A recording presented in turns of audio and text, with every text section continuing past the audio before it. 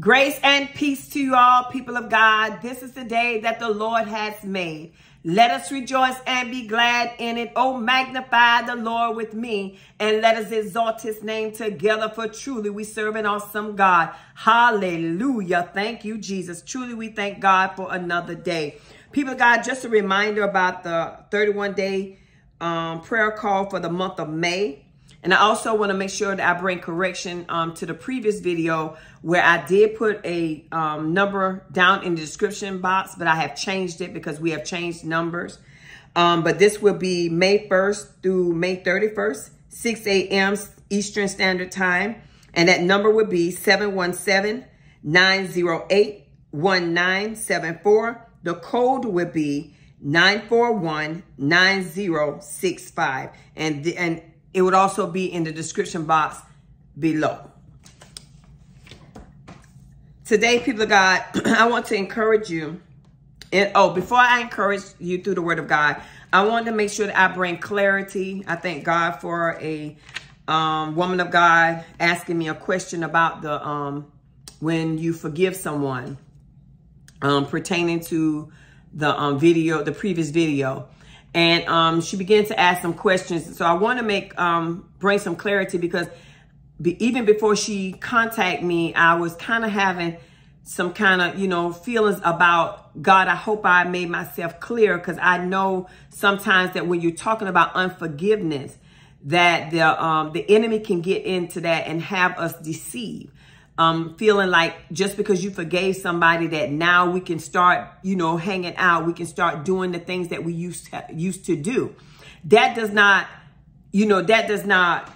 signify that I have forgiven you, because sometimes people will use against you, well, if you forgave me, why can't we do these things again? Just because you forgave somebody, we cannot become ignorant to the enemy's devices. However, just because you forgave someone, they still can have a hidden agenda if they are being used by the devil. And so we have to ask God for wisdom and understanding. But you must realize that when you forgive someone, that does not make us a puppet for the enemy, and that doesn't make us passive. Hallelujah. That don't cause us to be passive, people of God. We always have to remember that, that we are living in a spirit world, and the devil will use whomever make themselves available for him to use. And so just because somebody did you wrong, you have to forgive them. Yes, that's a must. We must forgive them. But that doesn't mean the only way that they can tell that I forgave them is now, I'm making sure that, we can do the same things that we used to do. Because there are some things that God will allow to happen in your life that it brings separation. So I want to make sure that we are clear on those things, because there are many people that out here that will try to deceive you. And they will, they will say, well, if you, like I said before, if you forgave me, then, why can't we do this and why can't we do that? When God has called you into a place of separation. Amen. Hallelujah. And separation is not a bad thing, people of God. We can't look at things, when God calls us to separate from people, we call it, we feel like that's not God. That's not true, because the Lord will bring separation in your life sometime for growth for you, and it could be growth for the other person. Amen. So people of God, I want to encourage you in the book of John, the 10th chapter. We're going to start at the 27th verse, and the word of God reads, "My sheep hear my voice, and I know them, and they follow me." So Jesus was letting the Jews know that my sheep, those that belong to me, they hear my voice, and I know them, and they follow me. And so when you're following Jesus Christ, that means that Jesus Christ is the one that's going ahead of us. And he will make things clear, and he will make things right for us. And that's why we must follow him. Hallelujah. Just like when we look in the book of John, the 10th, still in the 10th chapter, and you look at the 4th verse, it said, "And when he put forth his own sheep, he goeth before them, and the sheep follow him, for they know his voice." So when you start following Jesus Christ, because you know his voice, he will lead and he will guide you. And so he had to let those Jews know, because they began to question Jesus Christ and began to ask him, why can't you make it plain to us that you're Christ? And so Jesus began to let them know the reason why you don't understand, because you're not my sheep. And so many are not the sheep of Jesus Christ because they will not hear his voice. They don't obey the voice of God, and they won't follow after him. And so the Bible began to tell us, he said, and I give unto them eternal life, and they shall never perish. Neither shall any man pluck them out of my hand. This is some of the benefits that this is one of the benefits that we get when we follow Jesus Christ. Hallelujah. When we are a sheep of the Lord. Hallelujah. He said that we will not perish. Hallelujah. Because why we're not going to perish? Because when you are a sheep of Jesus Christ, you are going to obey the voice of God. It does not matter how you feel. It does not matter how you got upset with what God said or whatever the servant said concerning God's word.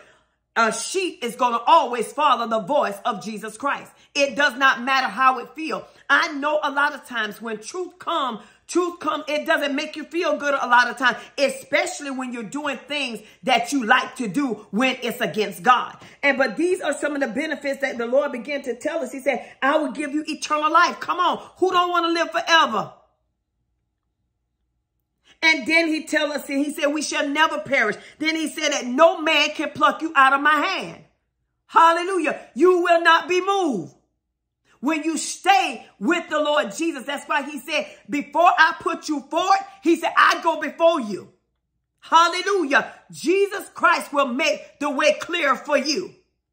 That's why we must follow him.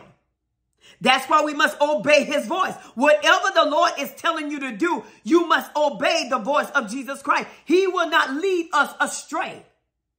His whole purpose is to lead us into that righteous place with him, that holy place with him.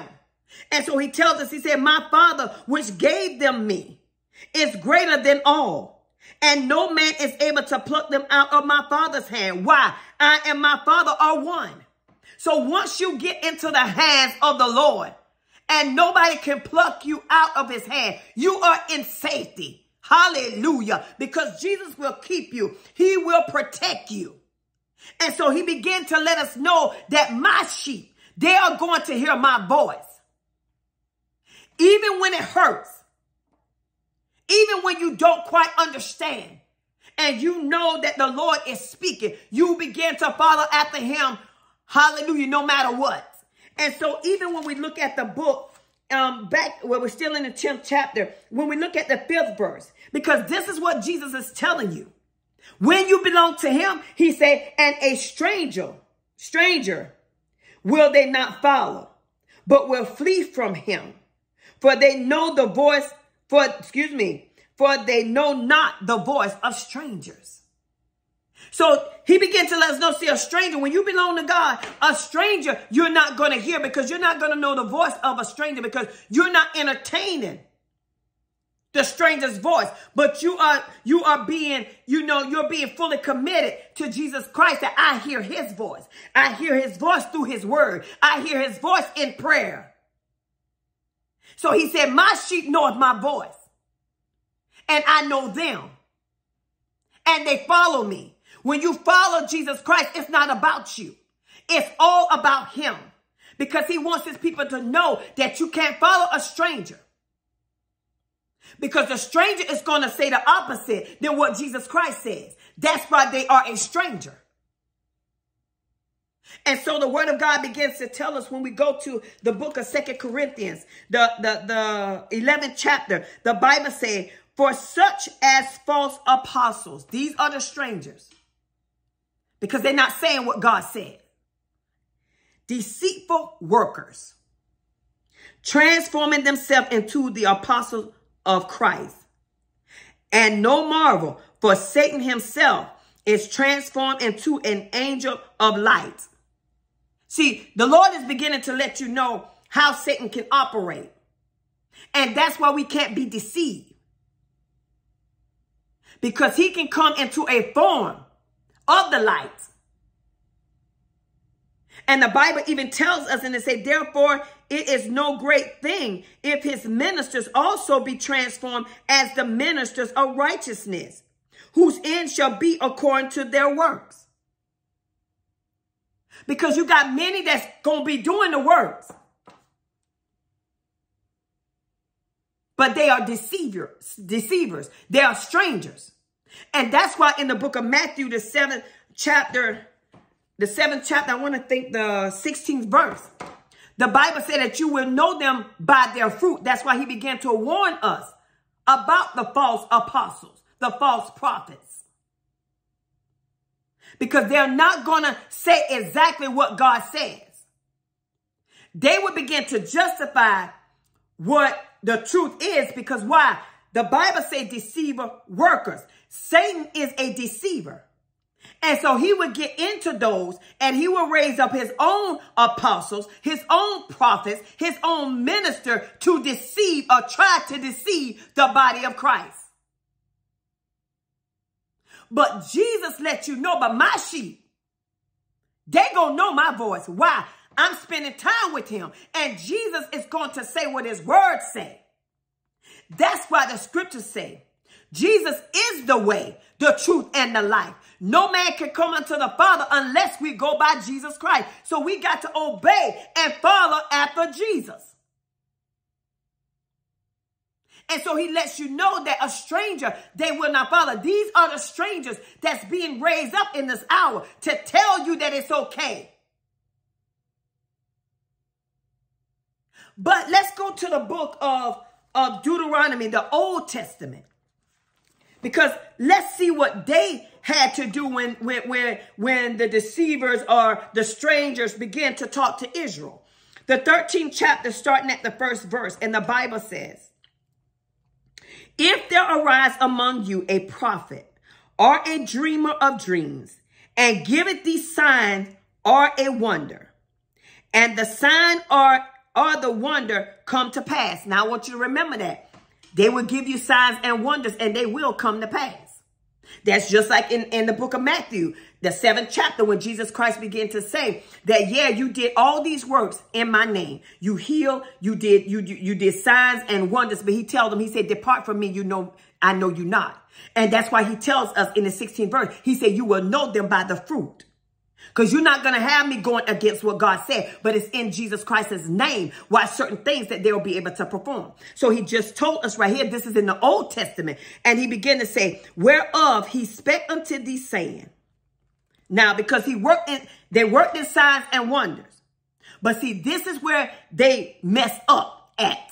When the Bible said, let us go after other gods, which thou hast not known, and let us serve them. Thou shalt not hearken unto the words of that prophet. Anytime somebody telling you to go worship another God or sin against God, the Bible tells us, they say, do not hearken to their voice. The same thing that we're saying in the book of 2 Corinthians, the 11th chapter, about the false prophets and how Satan can transform himself into an angel of light. But his whole agenda is to get you to go against what God's saying and begin to say, oh, that's all right. This is all right. But guess what? That's why Jesus said, my sheep knoweth my voice. Why? Why you going to know his voice if you know his word? Because Jesus' voice is the word of God. He said, I am the word. So when you know my word, that's why you can hear Jesus Christ's voice. That's why when certain people tell you certain things, it doesn't register with you well, because you know the voice of your Father, which is Jesus Christ. And when you get connected to the true vine, there are certain things that will come before you, and you'll be like, there's something in my spirit, and register. Yes, that's why he said, try the spirit. And that's why we're going to know the spirit. Why? You're going to line things up with the word of God. I'm not going to tell you anything that deviates you from Jesus Christ. I have you going in error. Because the greater one is inside of me. So that's why I must obey what he says. Because I have presented my body as a living sacrifice unto him, that he can use me for his glory. And so you will know the sound of the righteous. Because that's why he said, my sheep knoweth my voice. Strangers, they're not going to follow. Because a stranger is going to tell you a little bit of truth. And some lies up in there as well. Begin to make you comfortable with the things that you do. But the word of God said, Jesus said, my word is powerful and it's quick. It's alive, sharper than any two-edged sword. That means that his word come to bring purpose in your life. That's why sometimes we get upset with the word. Why? He said it's powerful and it's alive. And so, hallelujah, your flesh don't want to abide. That's why we can't worship him in our flesh. That's why he said we must worship him in truth and in spirit. And so you got to know that his word is powerful. That's why you upset. Yeah. That's why the enemy wants you to turn a deaf ear to the truth. And he wants you to compromise. And he wants you to say, well, that's all right. That's not what it means. It means just what it says. So the word of God begins to say, thou shalt not hearken unto the words of that prophet or that dreamer of dreams.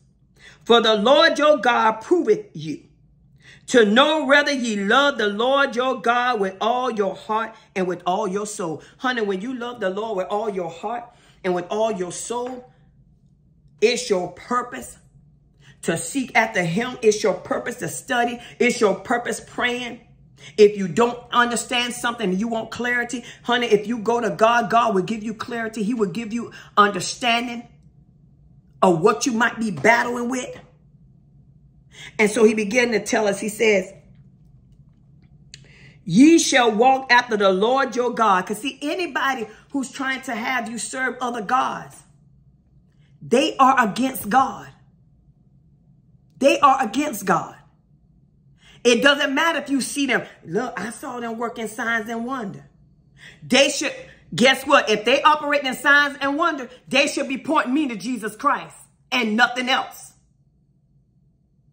So just because they're working in signs and wonder, that don't mean that they're telling the truth when they're going against the word of God and they're going against what Jesus Christ says.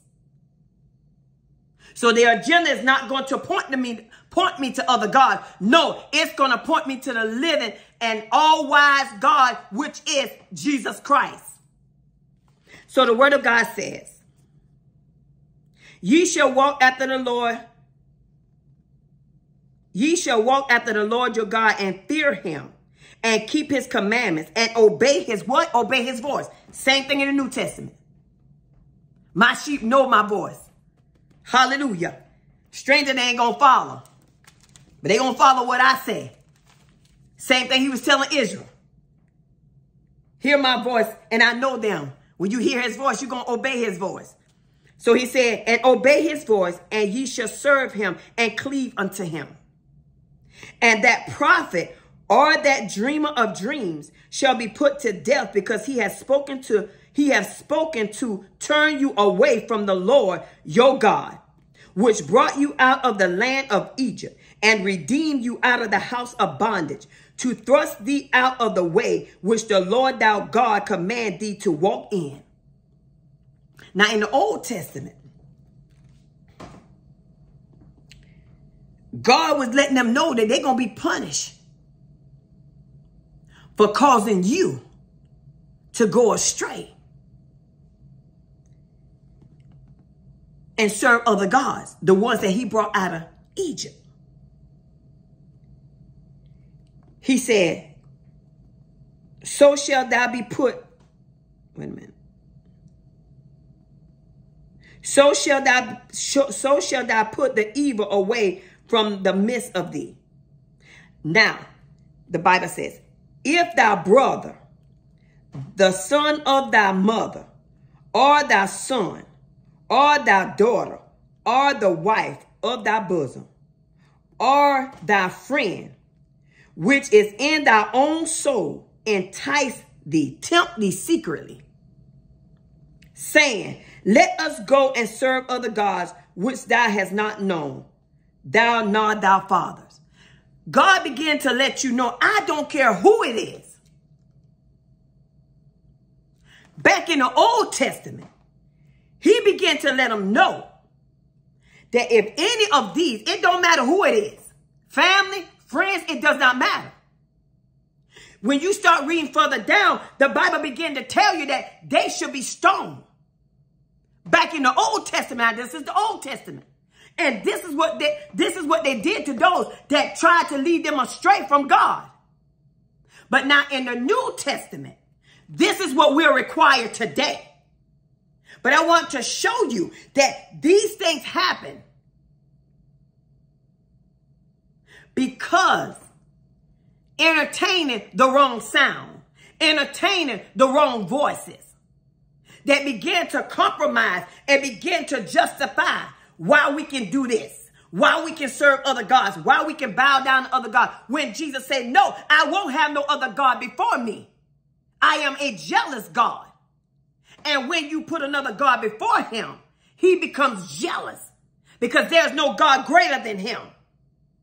And so this is what he began to show Israel. Now for us as believers in this hour, what we are supposed to do when those false apostles and Satan began to transform himself into an angel of light, and he's saying the wrong thing. He's using people in the earth to say the wrong thing. They're compromising with sin. And they begin to tell us their favorite scripture. All have sinned and came short of the glory of God. Yes, we all have sinned. Yes, we all have came short of the glory of God. But I can't tell you to stay there. None of us are supposed to stay there. We are supposed to repent and turn from our evil and wicked ways. And we're supposed to submit ourselves to Jesus Christ because he said, my sheep knoweth my voice. Hallelujah. And a stranger we will not follow. So we can't just continue to go on that scripture. Oh, they act like they ain't never sinned. I've sinned. Many of you sinned. All of us have sinned. Yes. But I'm not in that same place because I made up in my mind that I want to live forever. And Jesus said in his word, those that's going to live forever, my God, those the ones that's following me. And they're going to obey my voice. So we can't sit here and justify, and many will begin to tell you that it's okay, I did it. It don't matter if I did it. Yes, I've done many sins. But it does not matter what I have done back then. I have to tell you the truth now. Yes, I will talk with you, and I'll begin to tell you, I see where you're at, even especially if it's something that I battle with. Yes, I'm going to talk to you and let you know, yes, I went through that. But baby, let me tell you how you can come through. Let me tell you how you can be delivered. Let me tell you how you can be set free. I'm not going to continue to be back on the things I used to do just because you don't want to come out and say, no, my sheep knoweth my voice. Hallelujah. And a stranger. This is what we got to do right now. As Jesus commanded us, he said, and a stranger will they not follow, but will flee from him. Come on. If you know somebody's saying something wrong, you know they're teaching you in the wrong way and teaching you in error. The Bible says that we flee from that. Why? I hear my daddy's voice, and my daddy's voice don't sound like that voice. My daddy is not trying to compromise my sins because he loves me. That's why he said, I chastise those that I love. Just like, see, people of God, it's just that God will give you the heart to minister to people. He will give you that love to minister to people. See, some people don't want you to say nothing about their sin. Well, that's not scripture. Even when Jesus Christ was ministering to those Samaritan woman at the well, he didn't call her out of her name. That some people might have would have called. But he ministered to her and said, yes. And that one you with now is not your husband. But he didn't call out her name. But guess what? He ministered the word to you. He said, because I want to give you this living water. So when you're a servant of God, you got to bring truth. Why? Because I want you to come unto a man that I know that can save you, can set you free, and deliver you from all your sins. His name is Jesus. So we don't compromise with sin, just like the woman who committed adultery. Yes, Jesus forgave her for her sin, but he said, go and sin no more. See, it's certain scripture we like to hold on to, but you got to read further because why? Jesus Christ's word has already been established in this earth, and whatever he says is going to come to pass, it's going to come to pass. Just like the Lord began to say, you know, a lot of people like to say, oh, in prayer, they say, Lord, your word will not return back unto your void. You're right. It will not. Whether you're doing good or evil, it's not coming back to him void. But it's going to accomplish whereto he has already sent it. And so he tells us, he said, a stranger, you flee from him.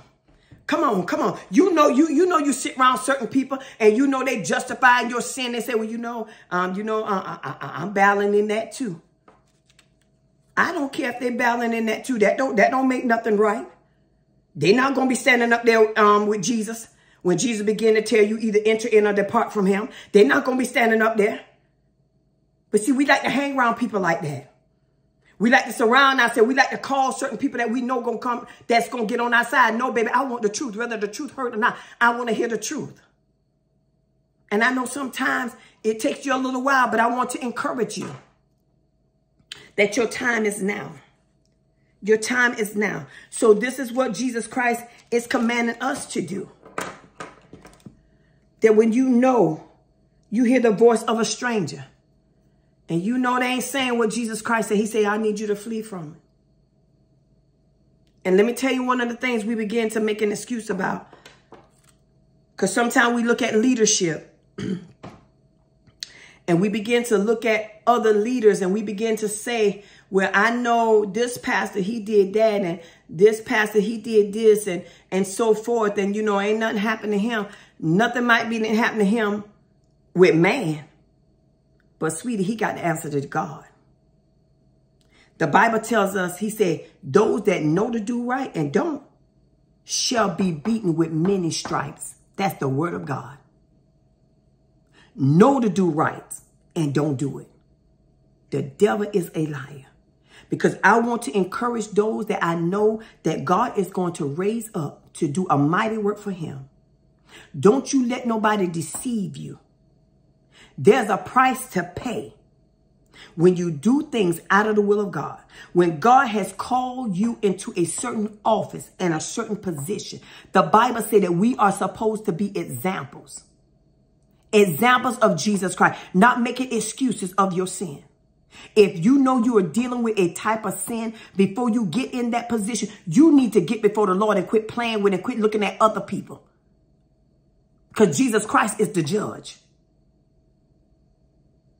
He said his way is straight and narrow. It's a very straight way. And that straight is strict. So we don't justify our wrongdoing. Let's make sure that we be those examples that Jesus Christ said for us to be, that they can follow, that they can see Jesus Christ in you, and they can have that hunger and thirst after righteousness and be filled with the presence of Jesus Christ. My sheep know my voice. My sheep know my voice. Jesus said, you know his voice. And you know when he's speaking. And you know when he's speaking through individual. You know it's the voice of Jesus Christ. Because he will use a body that makes themselves available for him to use. So it's time out for fighting against the word. But let's come unto the Lord and let's hear his voice. And let's follow after what he said for us to follow. Because many are rising up in this hour as false prophets, because it's all ordained of Satan. I just read to you in 2 Corinthians where God is letting us know Satan can transform himself into an angel of light. He said even his ministers into the ministers of righteousness. But all you got to do is talk to them a while. All you got to do is watch their life a while. And you'll begin to see that there are some discrepancies when it comes down to the angels and the ministers and the apostles and the prophets and the evangelists of Jesus Christ. You will be able to know the difference, because that's why Jesus said you will know them by their fruit. You will know them by their fruit. That's what he want to let you know. Not by no signs and wonders. Because that's how many are going to be misled. I mean, what do you mean? I see him doing all this. How would God do it? And I mean, years ago, I asked God that. I said, well, Lord, because I remember in the book of Matthew, I said, Lord, why would you allow them to perform if you know that they don't have your spirit? Because when you read that, he said he was going to tell them, depart from me, because I know you not, because all with your work that you did in iniquity. He said, many at that day is going to say, Lord, I prophesied in your name. I cast out demons in your name. I healed in your name. Yeah, he said, yeah, you did all that. Why? You did it through the name of Jesus. Because it's in his name. But he's going to tell them, depart from him. I know you not, because all your work you did was in iniquity. You still was entertaining sin. The devil is a liar. That's why he told us. He said, I want you to be aware of them, but you shall know them by the fruit that they're bearing. You shall know them. Because I felt like I said, well, Lord, how we going to know? Because a lot of us, have been caught up in, if I see that happen, man, I know that's a man of God. I know that's a woman of God. You can't tell me no different. But Jesus says, through my name. He said, but you're going to know them by their fruit. Hallelujah. Hallelujah. They've got to live according to my word. We got to be an example that they can see Jesus Christ. Leaders, I speak over you today. Some of you are already in position. And some of you are going to come into the position that God has already ordained for your life. I don't want you to look at nobody else but Jesus. Sure, a lot of times we might admire people, but I want you to look unto Jesus Christ. Because many people make excuses. Many people have fallen from grace. And they don't even have the oil on their lives like they used to. And they know it. They know it, but they still pretending. Because a lot of times people won't be real with you. Before I became an ordained minister, but I gave my life to Christ. And I was serving God uprightly. And God had me operating in a gift, y'all. I mean, time I pray, by the time it got out my mouth, it was there. Manifestation was there. And I got out of the will of God. I was not preaching then. But I know what it is to have a gift. And now look like, because I stepped out of his will, now that gift is gone. I don't operate like that, like I used to. Some people which try to fool the people that they get it so quick. No, it took me years, over 10 years. Because I can't remember whether it was 10, but I got ordained as a minister in 2014. During that time, I made a vow to the Lord. Because see, I was born again, but I stepped out of the will of God. But I made one vow. I said, when it came forth that God was ordaining me to be a minister of the gospel, because I really reject of being the minister. When the Lord first told me about preaching, I rejected it because I did not believe that that's who I was. And I told God, I said, no, because I said to be a minister, I have to live holy. So I don't know what my agenda was back then when he first spoke it. He spoke it, but it was 5 years later when I got ordained as a minister. And the Lord began to tell me that I would preach. I didn't want to accept it because I did not believe in women preachers. I woke up that morning after the Lord dealt with me. Well, my husband and I, we didn't believe in women's preachers. I mean, we grew up with women's preachers, but somehow we was like, women ain't supposed to be doing that. I woke up, the Lord began to deal with me about it. A woman of God spoke it, and I was like, she can't be talking about me. And so the Lord began to tell me and said, you will preach my word. And I was like, no, I'm not. That next morning, my second oldest child was laying down, and she was 2 years old, if no mistake. And she was asking me to help her to the bathroom. Now, this child can walk. So I'm like, why would you be asking me to use the bathroom? My child could not walk. I had to take her to the bathroom, and I was like, I didn't know whether she hurt her foot or what. So I ended up taking her, kind of fussing a little bit, like, why you can't go to the bathroom yourself? And so when I took her to the bathroom, she laid down, and that was unusual. And her feet began to come in together. I called my husband. I said, look, I have to take the child to the doctor. The Lord spoke to me plainly. When you get there, they won't find nothing wrong with her. And so as we were going to the doctor, now my child's hands closing up. And I'm like, Lord, what in the world going on? Got to the doctor's office. Send me to the hospital for some tests to be run on her. Got home. Before I got home, I started feeling a type of way. I didn't feel good. I was not feeling good. A matter of fact, when I took my daughter to the hospital, the nurse said, Mommy, you're not looking good. So I got home. I got the call. They said nothing was wrong. You telling me my child can't walk. You telling me my child hands are together. And you telling me that nothing is wrong. So I sat on that chair. I didn't feel good. My parents came over. And my mother began to pray. And the Lord said, give me a yes. I gave God a yes. But my yes was to get some relief.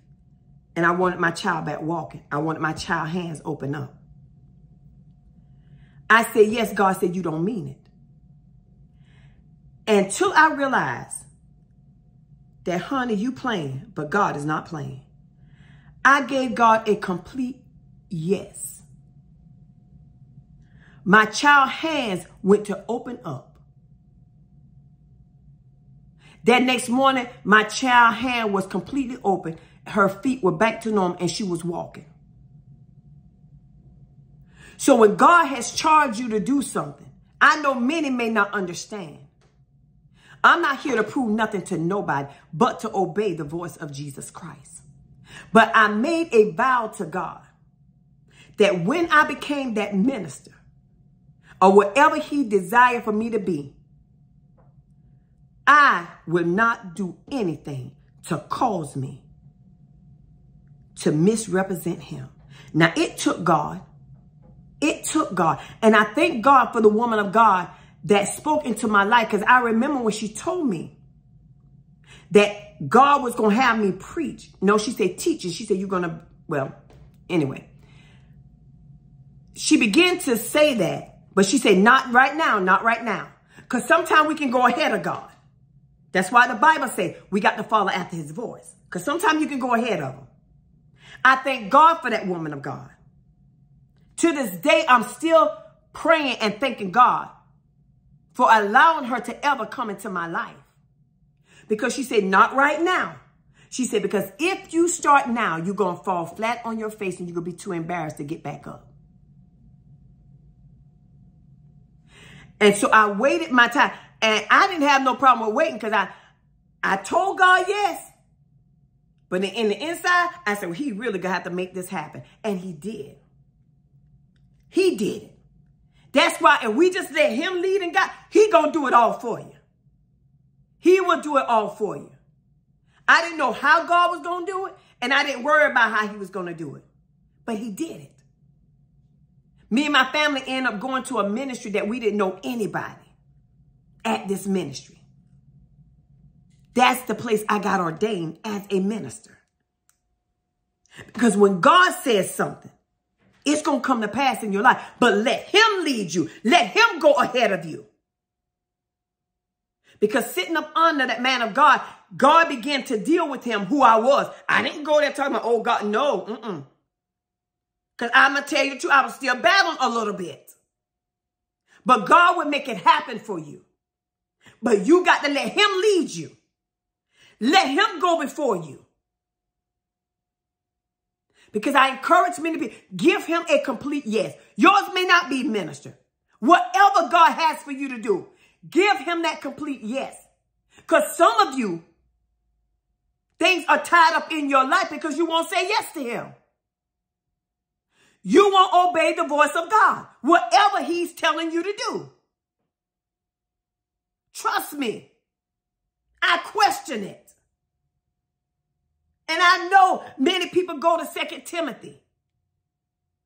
And they begin to say, you know, he said women ought not to teach and usurp authority over their husband. Have authority. No, you're not supposed to have authority over your husband. Because that's scripture. But when you go below that verse, he said, because Eve fell. Not Adam. Well, even Adam wasn't preaching. They were supposed to be taking care of the garden. So I'm not going to battle with anybody on what God says. For he said, my sheep know my voice. And a stranger they won't follow.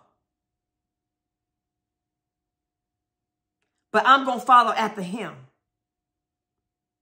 And so my point was that when God ordained you, whether you be a man or whether you be a woman, to do a work for him, I encourage you to remain focused.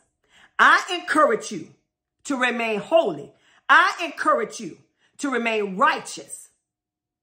Will you make mistakes? Yes, I've made mistakes. I've had to repent. But let me tell you something. I wouldn't repent on committing no adultery. Because I feel like certain things you do will cause you not to walk in certain things that God wants you to walk in. And I'm like this.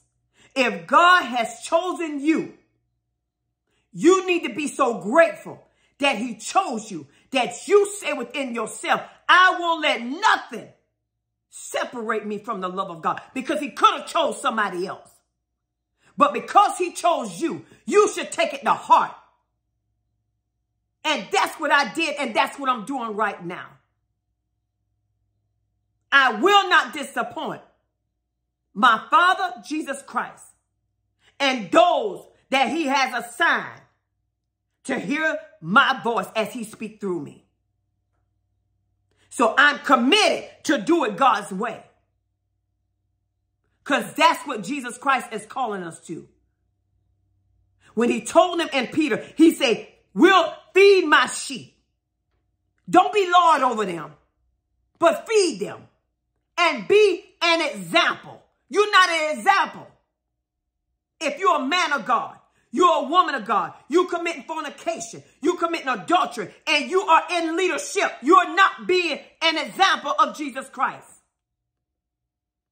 Because you are leading them astray. And you try to make excuses on what you did. No, come with the truth.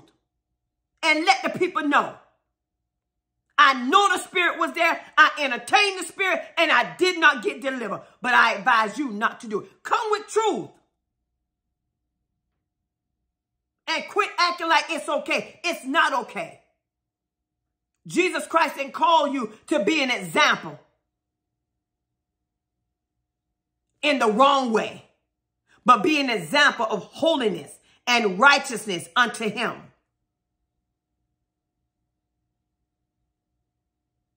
That's what he's calling you to. So that's why we speak over you all. That's coming up, that God is raising up in this hour.